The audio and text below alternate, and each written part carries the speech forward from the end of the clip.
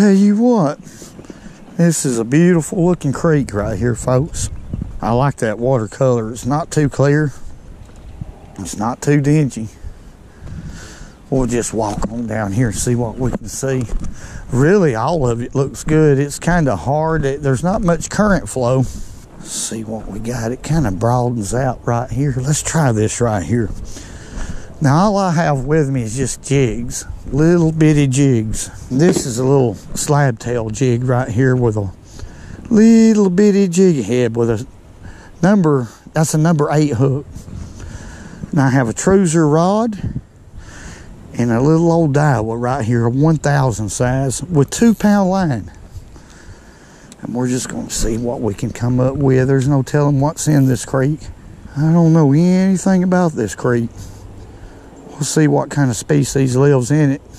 It's not really one of those that, of course, the water's too cold right now, but it's not one of those creeks that you'd want to wade. Or I wouldn't. The water's too dingy. There's one. My goodness, that seems like a good fish right here. But remember, I'm using 2-pound test line. Get out of there. Get out of there. That's a good bluegill right there. Now, they ain't nothing wrong with that out of a little creek. That's a northern strain bluegill. That's a good one, ain't it? Well, that's species number 1. Look at there, folks. Gotta love it. I'm gonna get on down here. I don't like to throw them that far. Probably don't hurt them. I'm just that way. There we go. Let's let him go right there. Northern strain bluegill. That fish was almost as big as my hand. That's a pretty good deal in the creek. I'm just going to pitch right there and bring it back along this bank right here. It looks good. All this looks good to me. As long as it's water, I like it.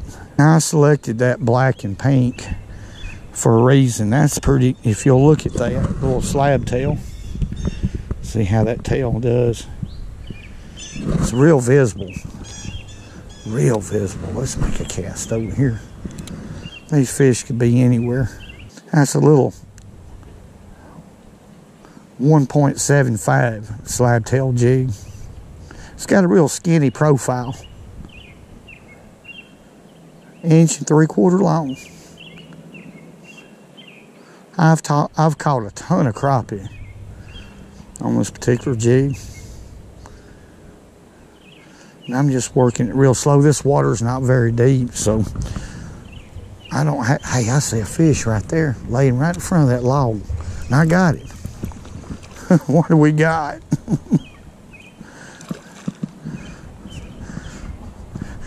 Look at there. Look at there, look at there. That's a little red breast. Sunfish. Come on back. He looked like he had a little hybrid in him, but I believe he was. A little red breast. Let's make another cast there. There could be some more fish. Right, there's a good one. Y'all see that fish? It just climbed off of that log and just ate that little jig. My.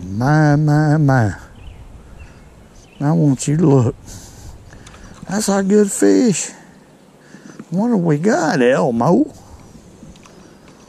Come on in here. Look at there. That's a red breast sunfish. Sure is. You're talking about a good eating fish. He's big enough. Now, when it comes to creek fishing, we have creeks all over the place here on this mountain. Let's let him go. And I know that the majority of them is not even explored. It's just full of them. Let's see if we can do that again. There's one. What I'm doing right there, there's a log laying there. Well, y'all can see what I'm doing. I'm throwing past it, bringing it to me where it falls right on the front side of that log, because the way the sun is right now, the shade's projected on this side of the log. And those fish are under there. They're under the log. Let's try that again. My. There's one right there. Golly. Most of them's really small. I seen 3 or 4 right there. There's one. My. You talking about pulling. This is that Truser rod. $280, $300 worth. That Quick Victor from iFish give it to me. Can you believe that? That's a good one. That's a female northern strain bluegill. That's the female. So let her go. I'm gonna tell you, Mama Sue, if she was here, she'd let them go all right into the bucket. I believe I've wore out my welcome right here. Let's walk on down, folks. Oh, look here, what a place. Let's see if I can get out here without going swimming. Got a log laying there. Right in behind it. On the down current side should be some fish. I changed colors with my slab tail. I got a little different color on, or a lot different. I estimated about 4 feet, 4.5 feet. I'm gonna let it go to the, now I got bit right there on the fall. I was gonna let it go to the bottom, then barely pick it up off the bottom and bring it back to me. There's one. Wow. I got a good fish right here. I want y'all to look what I got. A doggone crappie. And a good one. And now I can't believe that.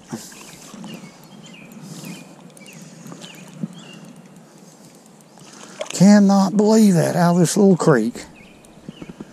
Now I'm going to have to, I don't want to lose him. Let's see if we can jump him over. Oh, okay. I'm doing a no-no right here. There he is. That's a black crappie. I want y'all to look. They follow me around. That one right there, that's a male. I guarantee you that's, I knew there was going to be a fish right there. I didn't know it was going to be a crappie. That's a male right there. He's about ready to spawn. Or has already, I'm not sure. Ain't that something? That fish is 10 inches long. Or maybe a little more. Dead-gone it. Sorry about that, folks. I can't stay up there. That bank's falling off. Y'all see that? If I hadn't looked, I'd have went swimming. This is the best I can do right here. Let's let him go. He went back under that log. Wildwood flare, wildwood flare, wildwood flare, rear, rear.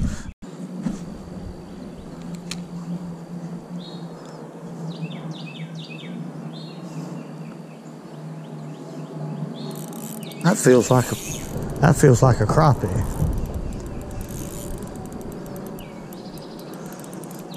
I believe it is. Yeah, it is. Another crappie fish. I'll be dang, man, oh man, oh man. Look at there, look at there, look at there. That little slab tail bait right there is deadly. Deadly little bait in certain situations. Look at there. All right. It's a pretty fish right there. He ain't that little. Ooh, I hate doing that. That's a no-no picking them up like that. See how he was just barely hooked? That's a no-no. This creeking, I would advise anybody to go out here and explore your local creek.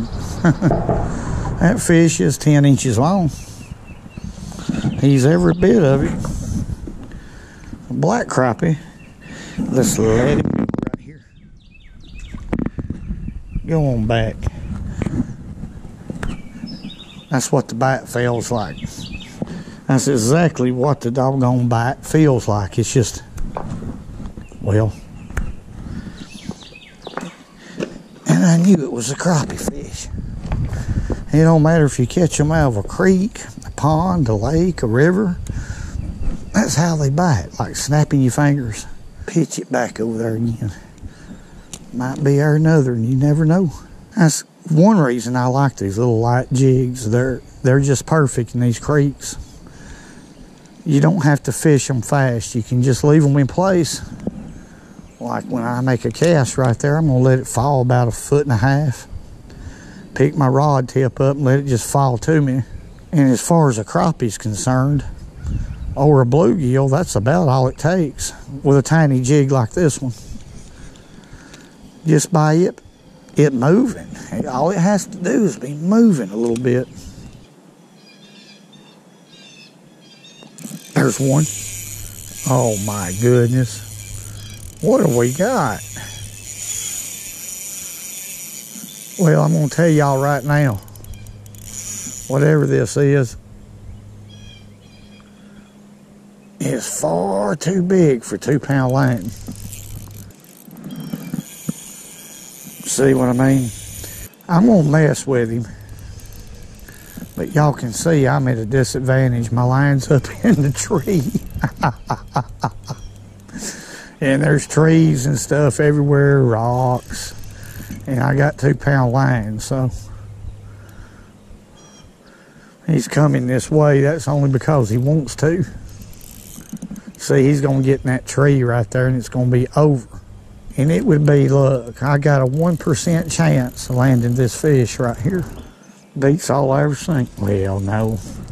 These creeks will hold some good fish now. They really will.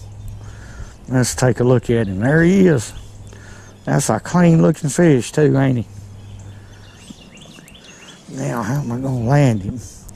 I'm going to have to go around this bush right here and take him back over here somewhere.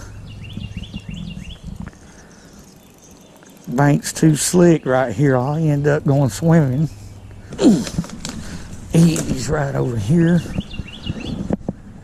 That's 2-pound high-vis vicious line. I catch a lot of big crappie on that. Like, it's strong for 2-pound line for mono. I think we can land him right here. No, you're done, you're done, you're done. Look at there. Is that not a clean looking fish? And I didn't even get him in the mouth. Look here, I got him on the side of the jaw right there. And the barb wasn't even buried. The barb wasn't even buried. Is that not a lucky fisher? Oh, I don't know if that's mud or poo-poo, but let's let him go. Oh, beautiful, ain't he? Look at there. They...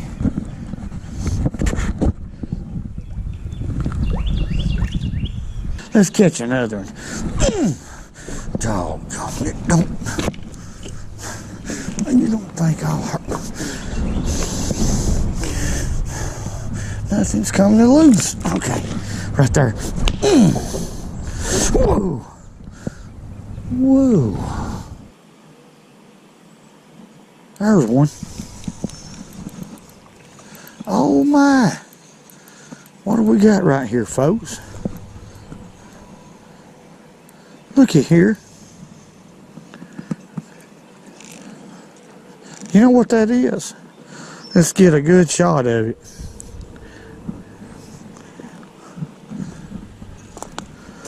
That is a beautiful little fish. That's a Coosa red eye, I believe. Bass is what that's called. That's unique. It is. It's a Coosa red eye. I believe I said that right. I haven't caught many of these in my life. See his red fins right there? That's a beautiful little fish right there. That's rare. I've only caught just a few of those in my life. Now here. He'll be all right. Ain't that cool? I have caught several species of fish in this little bitty creek, and good ones. That's amazing. Simply amazing to me. And it's a lot of fun with this little 2-pound line. There's one. Man, what do we got? That one's fat and funny.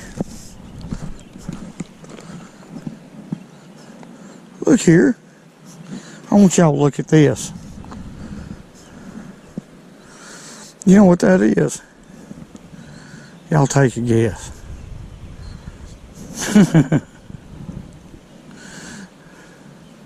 Is that not a pumpkin seed? Oh, he's gone. Daggone it. I think that was a pumpkin seed. Y'all correct me if I'm wrong, but I believe that's what that was. Whoa! Folks, I'm going to tell you what. That was simply enjoyable. I mean, I had a lot of fun right there. I would suggest anybody to go creek fishing. If you know where a creek is and you've never fished it before, hey man, do it, because you never know. Now, that kind of surprised me what quality of crappie was in that creek, but like I say, you never know. And I believe that creek fishing has got to be the easiest form of the sport. I want to say God bless each and every one of y'all. Thank y'all for all the comments, everything y'all do for this channel, and I love each and every one of you. Woo! Woo! I'm talking about woo! Woo! Woo! Woo! And remember, go fishing when you can, but walk it. Good!